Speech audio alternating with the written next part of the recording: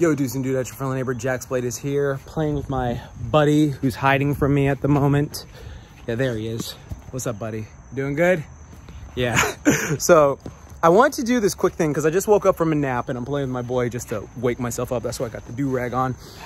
Of this underrated lesson in Baki that I think is just like a really great lesson that we, not a lot of people talk about. So there's this whole scene, again, the whole scene with Kozue and Ollie Jr. and Baki, right? Where he's like, oh, God, hey, where you going, boy? Where you going? Oh, go. Where he's like, hey, Kozue's telling him, hey, this person is hitting on me. And they're flirting with me. They're saying like, oh, I'm so beautiful and stuff like that. And then Baki and her start like making out and they have a good time. And then Ollie Jr. shows up and he's like, hey, I want to marry your woman. All right, what you going to do about that?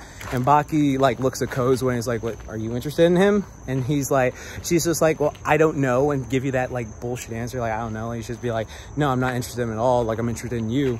But that whole thing afterwards where he's like, Kozue, if you're not happy, you can go away. Like, you can leave. Like, you can go, dang, I need to clean this fence from the rain, whatever. But like, he's pretty much saying, hey, if you want to go and be happy with someone else, that's fine. All right.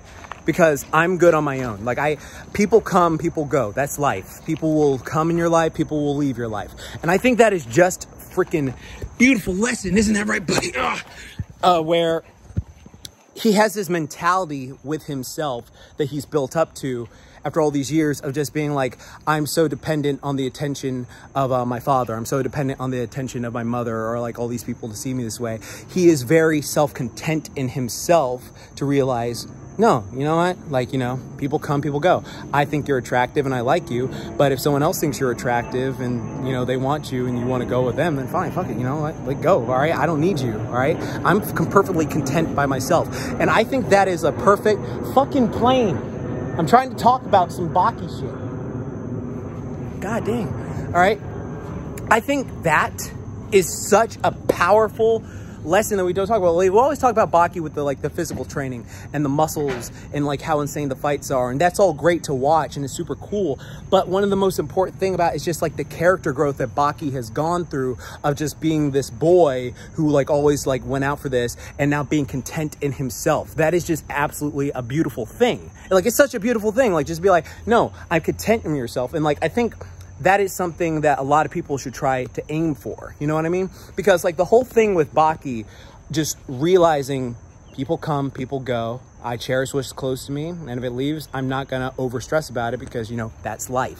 I think that is such a powerful thing to have, like that looseness. And it's not about the whole thing of like, oh, I'm so alpha, I'm so Simpson and some shit. Like, because every time I hear that, it sort of makes me cringe, especially from like people I've talked to who actually are, because they talk about how those people were over. No, that's a video for another day, because it's just a lot of overcompensation I've heard from people who actually talk to people like this. But that's interesting.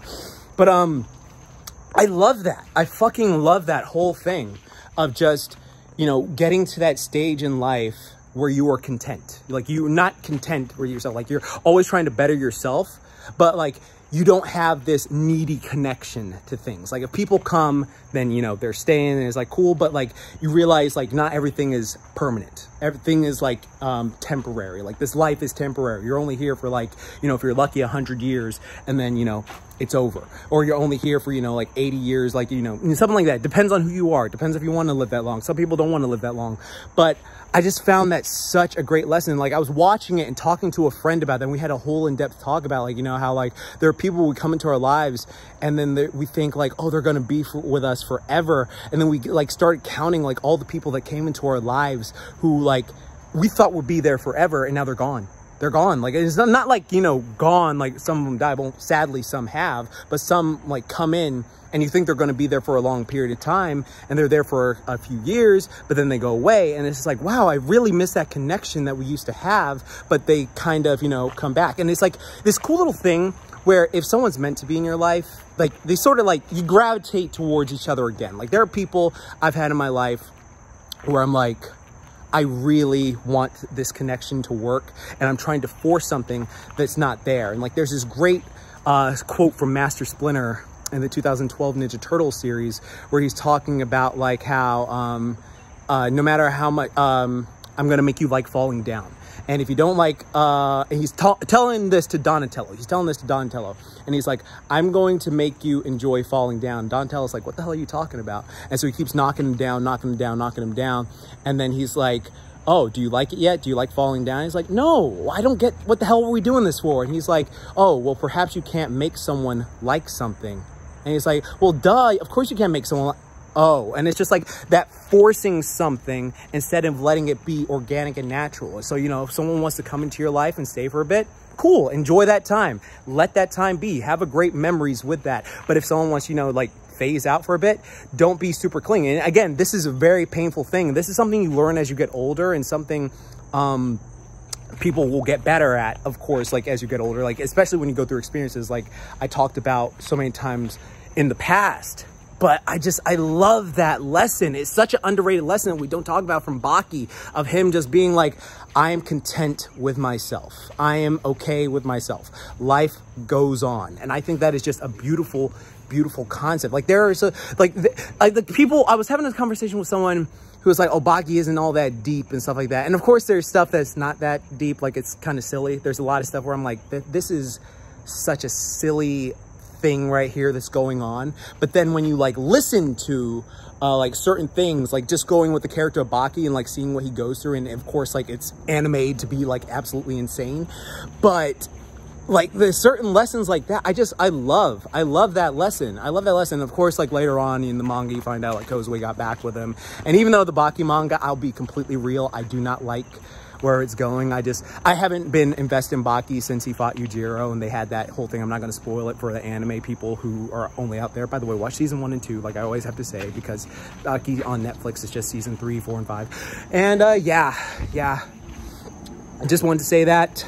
Very quick video talking about this, but like that is something I want you to do for yourself.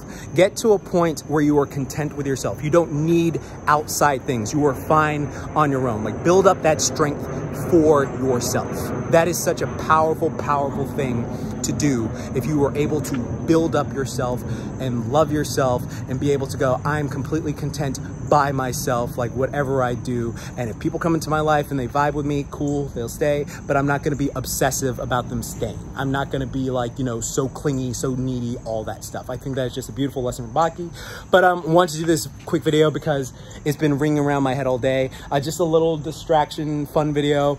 I'll have another video coming next couple weeks. Of course, I'm still working on like big edited videos, but I wanted to just do that. Oh, by the way, Tough Like the Tunes comes back the 18th. I'm going to be working on that. I just had a bunch of like stuff. Like I always like to do Tough Like the Tunes in seasons, and I've been upgrading it so that I can make them even better. And by the way, if you follow me on my Instagram at JaxBlade on Instagram, you'll see all the behind the scenes stuff if you want to know like what's coming, and you can see my Q&As I do on there, and like I always give hints on like what I'm doing. And with Bleach being back and other stuff coming back, like you'll see some fun stuff. But yeah, me and my boy, we having fun. I'm gonna go get this thing done because I'm waiting for the people to come fix some stuff up in the back here, and then I gotta do some yard work myself. But yeah, thank you all for your support. Thank you all for going. I'm almost at 500,000 subscribers. So if you can hit that bell icon and subscribe, it would really help me out a lot. And I'm almost at 500K. So I'm almost at 500,000. I didn't think I would get there. So that is such a big thing. But thank you. Oh, man. I know I got woken up from walking out back and forth. But yeah, by the way, Instagram, this, and yeah, I'll see you guys in the next video. But keep calm, booyah on. Don't forget Momentai. I love this lesson from Baki. Tell me what one of your favorite underrated lessons in media is, because that is a lesson in Baki that I've just been thinking about for a while, and I was like, I love that lesson. All right, peace.